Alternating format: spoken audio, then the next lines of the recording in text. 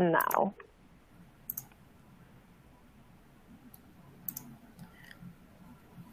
Good afternoon, everyone.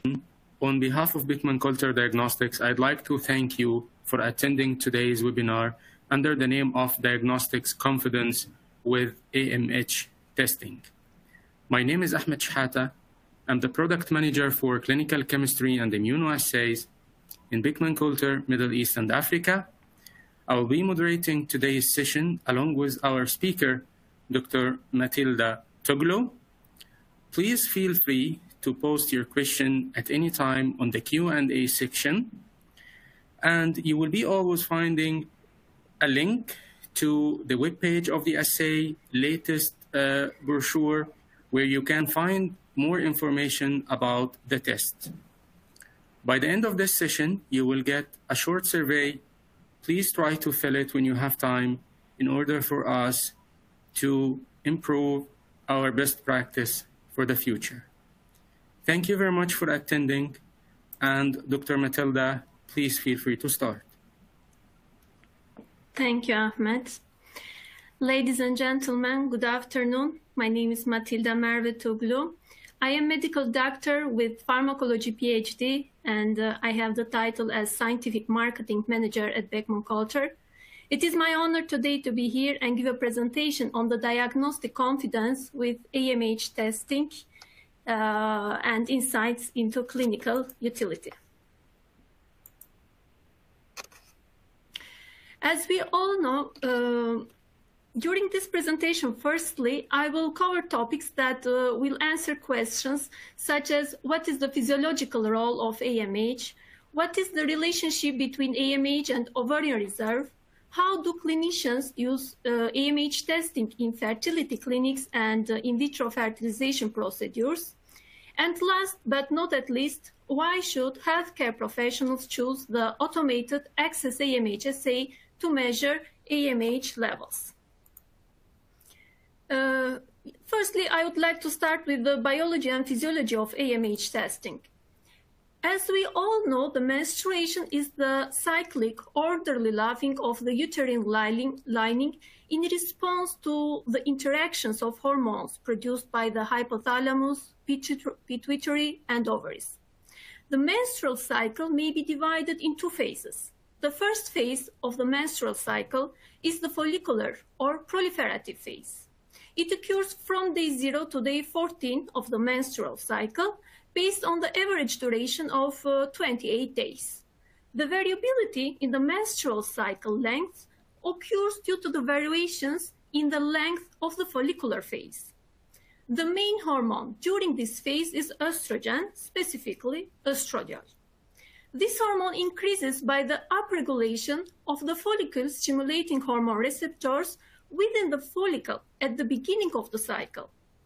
The purpose of this phase is to grow the endometrial layer of the uterus, and during this phase, a primordial follicle begins to mature into a graphian follicle.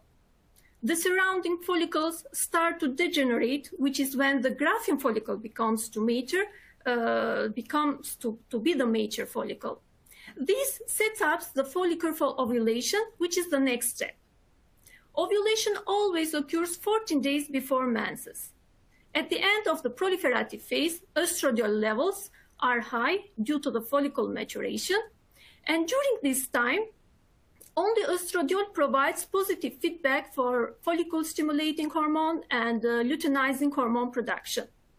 The high levels of follicle-stimulating hormone and luteinizing hormone present during this time is called the LH surge.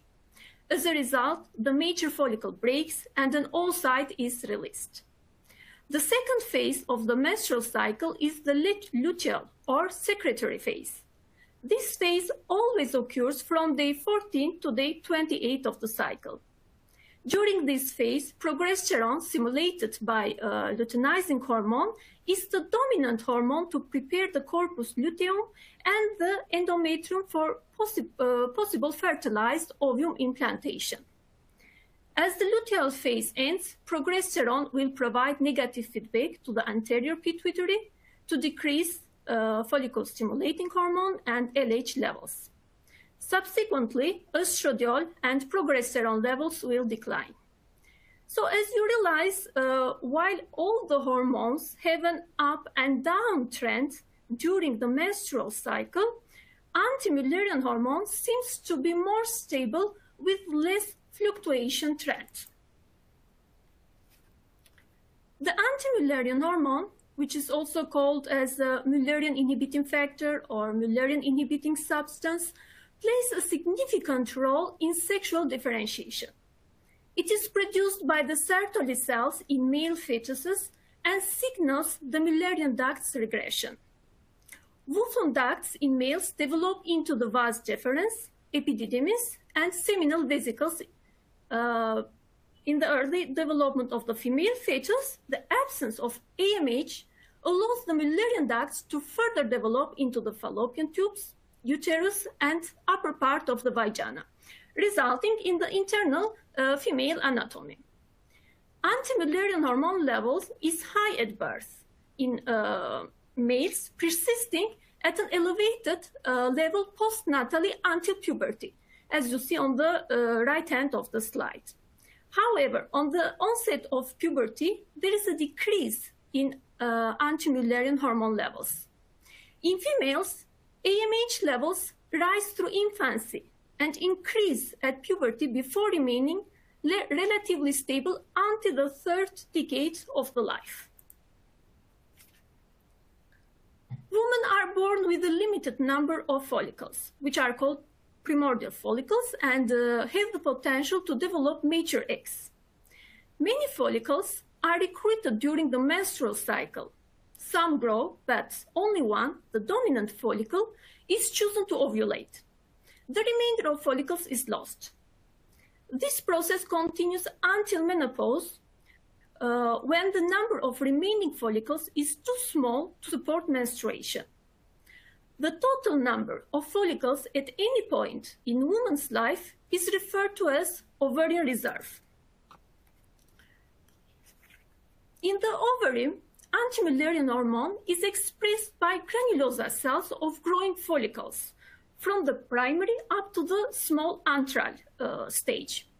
Since anti-Mullerian hormone is expressed by growing follicles prior to FSH-dependent selection, and has been shown to be detectable in circulation, serum anti-Mullerian hormone has taken momentum as a marker for ovarian function, particularly in assessing the quantitative aspect of the ovarian reserve.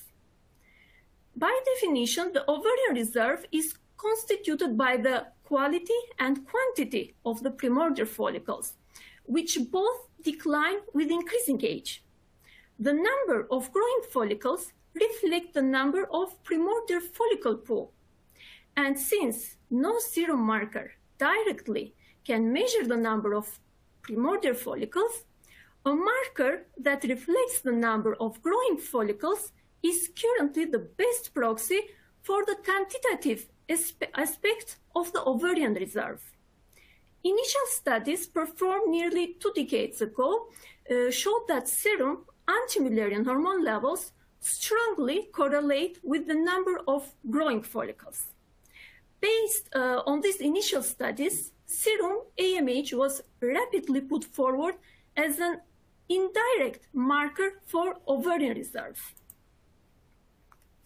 Now let's have a look on the anti-Mullerian hormone testing in fertility clinics. Infertility affects millions of people of reproductive age worldwide and impacts their families and communities. Estimates suggest that between 48 million couples and 186 million individuals live with infertility globally. But how to work upon infertility? Infertility may be due to issues with the male, female, or both partners.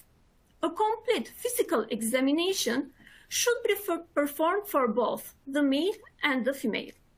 A comprehensive medical history, including items relevant to the potential etiologies of infertility, should be obtained from the patient and the partner. Also, the duration of infertility and results of any previous evaluation and treatment should be evaluated. Additional evaluations for the etiology of infertility include hormone testing, such as performing luteinizing hormone, follicle-stimulating hormone, estradiol, and other hormones. Ultrasound is an imaging test that may be performed to evaluate the ovarian volume. And of course, the antral follicle count. Hysterosalpingography or laparoscopy or pelvic ultrasounds may be used to evaluate also the uterus and the fallopian tubes in females. In the male, additionally, semen is analyzed for quantity, quality, color, and the presence of infections or blood. Today, one of the leading causes of infertility in women is the diminished ovarian reserve. Anti-Mullerian hormone and antral follicle count are two potential ovarian reserve markers. This literature review demonstrated that antral follicle count and anti-Mullerian hormone to be the most sensitive markers of ovarian reserve. They are ideal in planning personalized, controlled ovarian stimulation protocols. These sensitive markers permit the whole spectrum of ovarian response prediction with reliable accuracy, and clinicians may use either of the two markers. Following the categorization of expected ovarian response to stimulation, clinicians can adopt tailored therapeutic strategies for each patient. The current scientific trend suggests the elective use of the gonadotropin-releasing hormone antagonist-based regimen for hyperresponders and probably for poor responders as likely to be beneficial.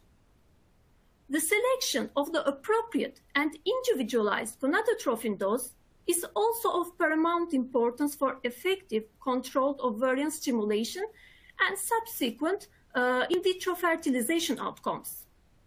Personalized in vitro fertilization offers several benefits.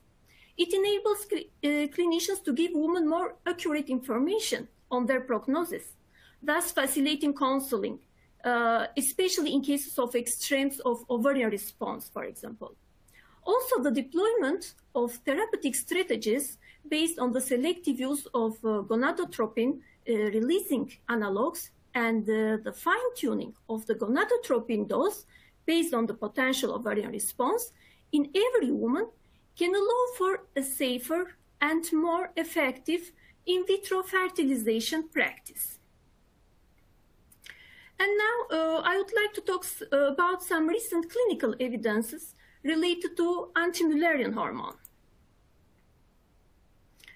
This is the study of Dr. Baker that evaluated the anti-Mullerian hormone for the prediction of antral follicle count and poor ovarian response to controlled ovarian stimulation.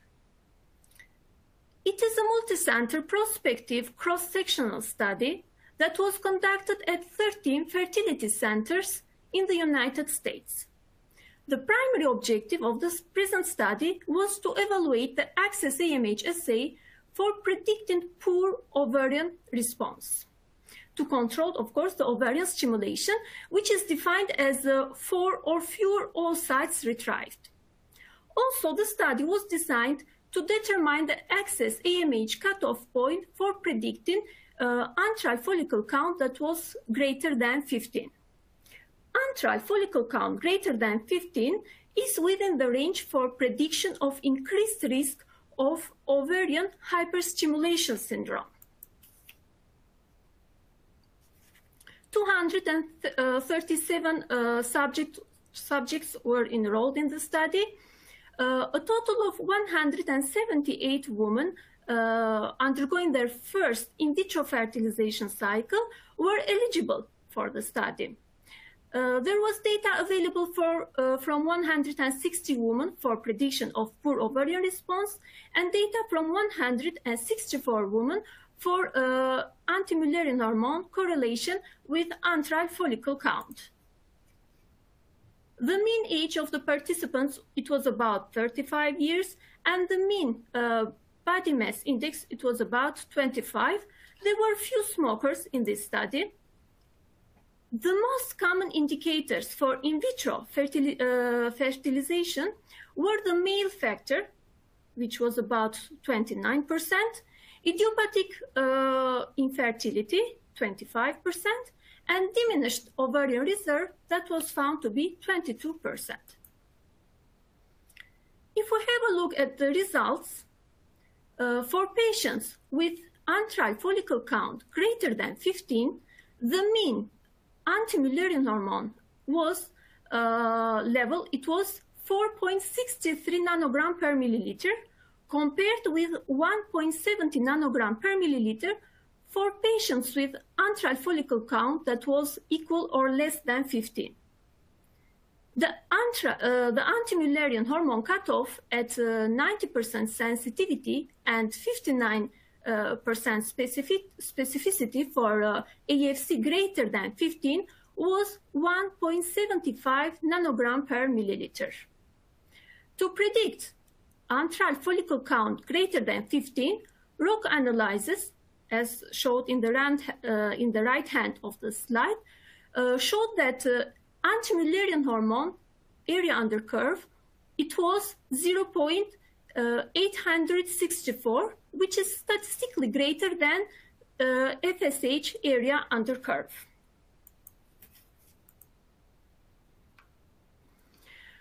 For poor ovarian response prediction, ROC analysis showed that anti-Mullerian hormone area under curve was significantly better than antral follicle count and follicle stimulating hormone.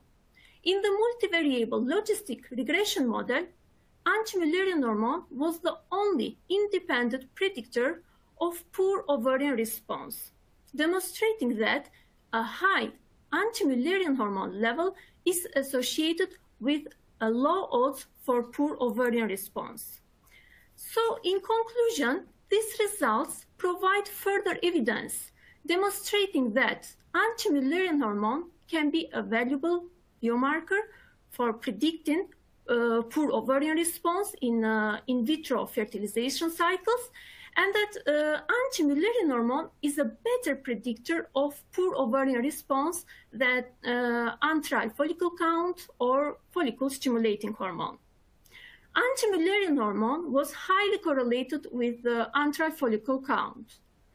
AMH cutoff was found to be 1.75 nanogram per milliliter to discriminate AFC equal or less than 15 and AFC that was greater than 15. An international, but still an international reference standard for AMH is urgently needed to allow greater comparability between assays and between laboratories. The growth of anti-Mullerian hormone testing has been due to the fact that infertility is a significant healthcare concern worldwide. Anti-Mullerian hormone testing is a valuable tool in assessing ovarian reserve in women with infertility issues. But as researchers progress, the use of anti-Mullerian hormone testing could go beyond fertility assessment to evaluate polycystic ovary syndrome, reproductive age, or cancers such as granulosa cell tumors. Anti-Mullerian hormone levels are a matter of research also in pediatric studies regarding sexual differentiation and maturation. As I mentioned in my previous slides, anti-Mullerian hormone concentration is high at birth in males. It demonstrates the presence of a functional testicular tissue in the prepubertal period and acts as a helpful marker in investigating pediatric reproductive disorders. Anti-Mullerian hormone also provides a tool in investigating female virilization, premature ovarian failure, and polycystic ovarian syndrome in childhood. While AMH measurement may be helpful in the evaluation of an infant with a suspected disorder of sexual development, age-specific reference intervals are required to interpret results. This study of Dr. Jopling was about deriving age-specific AMH reference intervals for males and females aged 0 to 18 years. The objective of the study was to improve the clinical utility of plasma anti-Mullerian hormone measurement by determining robust reference intervals for males and females across the pediatric age range. Plasma levels were obtained from patients at Royal Manchester Children's Hospital. 702 samples were collected in this study.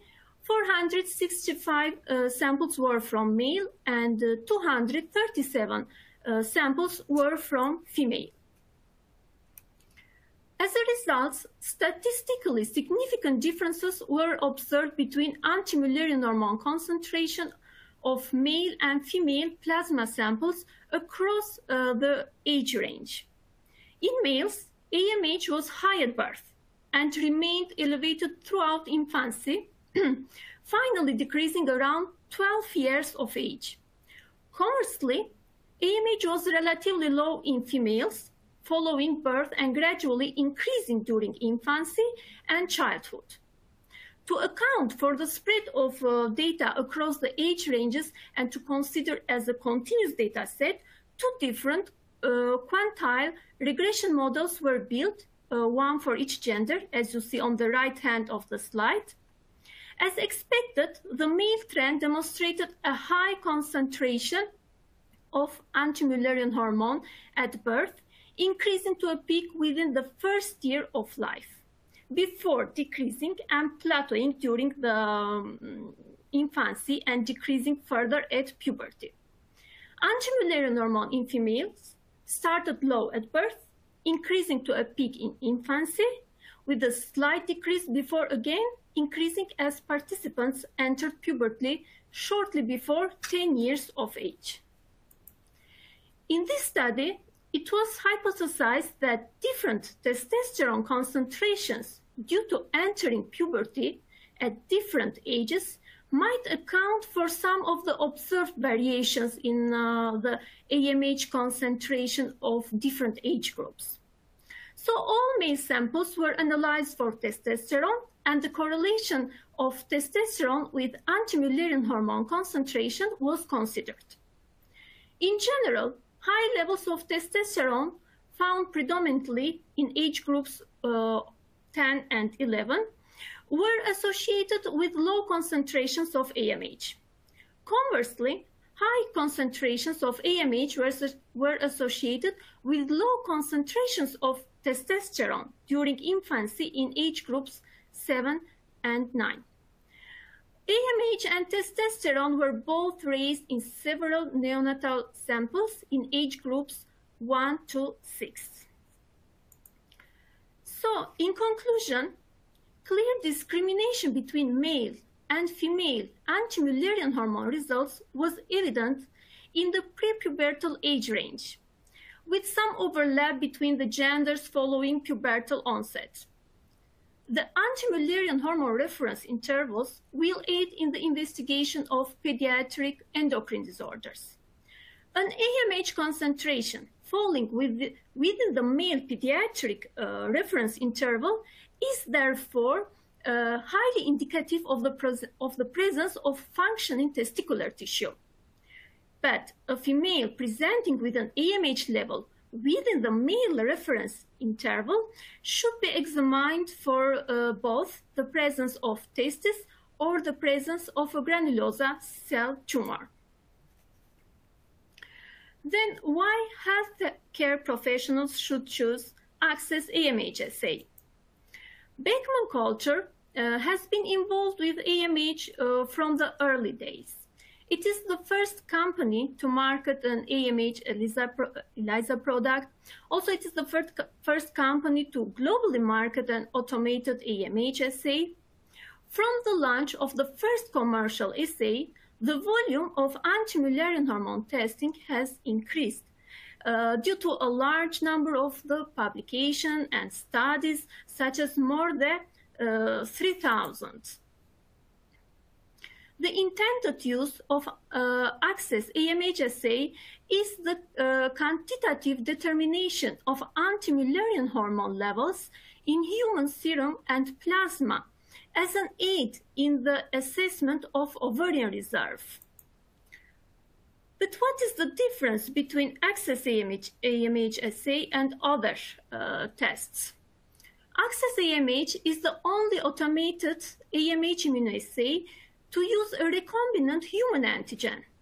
It provides greater immunological recognition of anti-Mullerian hormone antibodies.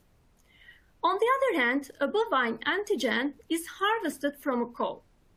Every harvest may produce slightly different antigens, which could change how their calibrators see human anti-Mullerian hormone. So it is possible to have different dose-response relationships between human anti-Mullerian hormone and bovine calibrator. We can say that human recombinant anti-Mullerian hormone is the preferred material by the National Institute for Biological Standards and Control. Another difference of access AMH assay to other assays is that access AMH assay uses a synthetic matrix that is entirely free of endogenous anti-Mullerian hormone activity, simulates analyte-free human serum, and ensures excellent lot-to-lot stability and reproducibility. Equine serum matrix could contain immune-reactive fragments partially reactive with assay antibodies. So it may introduce variable batch-to-batch background and impair assay sensitivity. Access AMH delivers patients' results in 40 minutes through fast automated testing.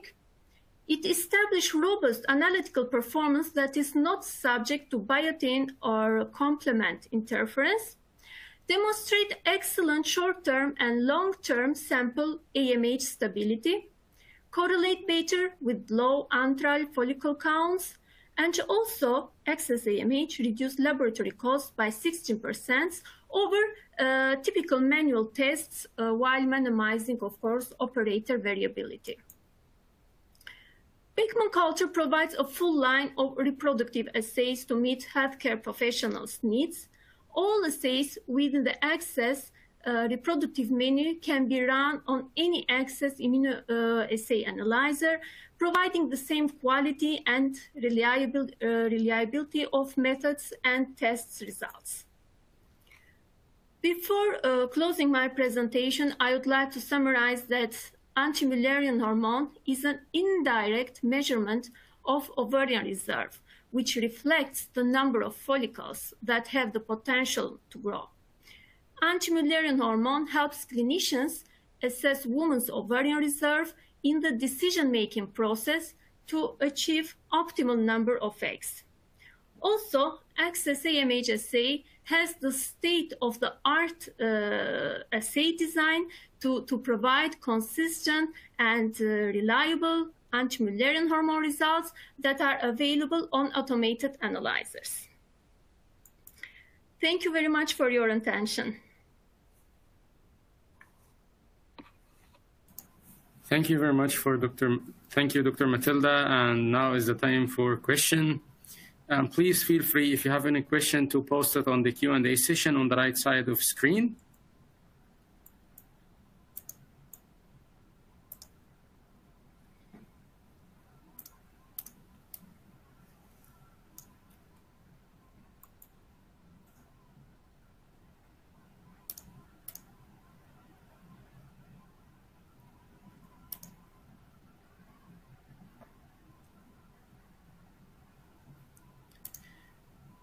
Okay, so Dr. Matilda, we do have one question here. What is the stability of the calibrators and controls? And I could answer here this question. So the stability of the calibrator and control for the assay is 31 days. Yeah. Sure, Ahmed, me too. I would like to answer the question. It is possible to say that Access AMH assay is more stable than other tests. The reconstituted calibrators are stable for 90 days at 2 to 10 degrees Celsius, and the curve is stored for 31 days. And the quality control, reconstituted controls, are stable for 2 days when stored at 2 to 10 degrees Celsius. And also they are stable for 60 days when stored frozen at minus 15 to minus 30 degrees Celsius. Quality controls can be thawed, but not more than 3 times. Thank you very much, Dr. Matilda. And the other question, is there a lot-to-lot variation of Access AMH? Actually, there is a study that evaluated lot-to-lot variation of Access AMH. 20 samples were run in this study, and a perfect correlation was found, such as 1. So we may say that Access AMH is not shifting from the calibration. Okay. Thank you, Dr. Matilda. What is the relation between AMH and testosterone in the pediatric population? Actually, there is a negative correlation between testosterone and anti-Mullerian hormone levels. At birth, the levels of AMH are high at males and decline until puberty. Controversially, testosterone levels show an increase throughout infancy.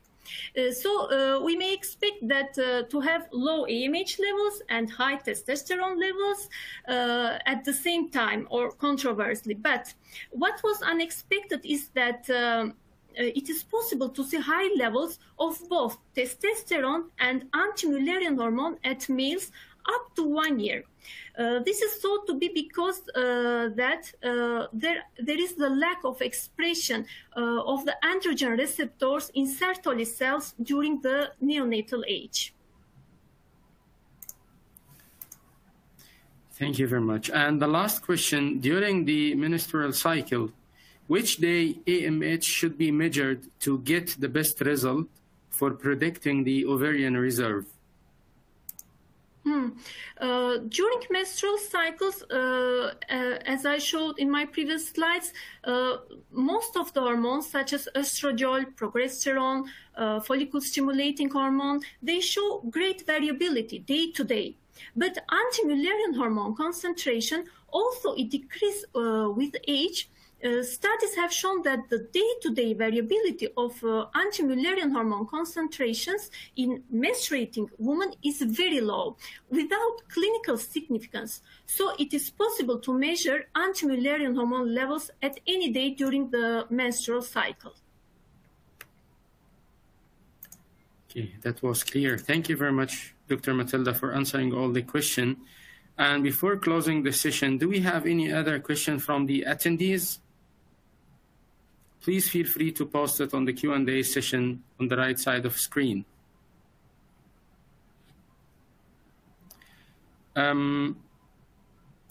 Yes, we got another question here. Can we consider that all IVF centers are familiar with AMH diagnosis utility? Well, this is really a tricky question. Actually, there are a lot of studies that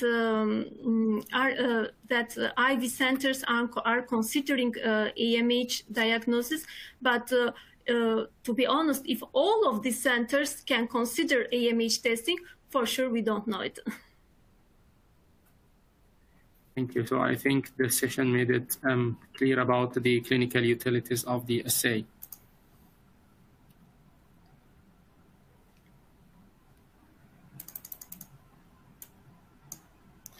So do we have any other question here in the Q&A? Please feel free to post it.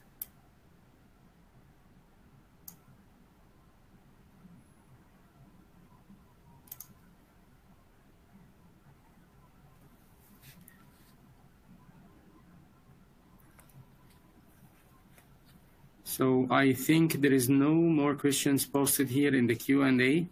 So I'd like to thank you, Dr. Matilda, for this very informative webinar, and also thank our valued customer and business partner who attended this session. And please feel free to reach out to us if you have any question after this webinar. You will have our email addresses to the invitation, and please do not forget to fill the short survey. Thank you very much, Dr. Matilda. Thank you. Thank you.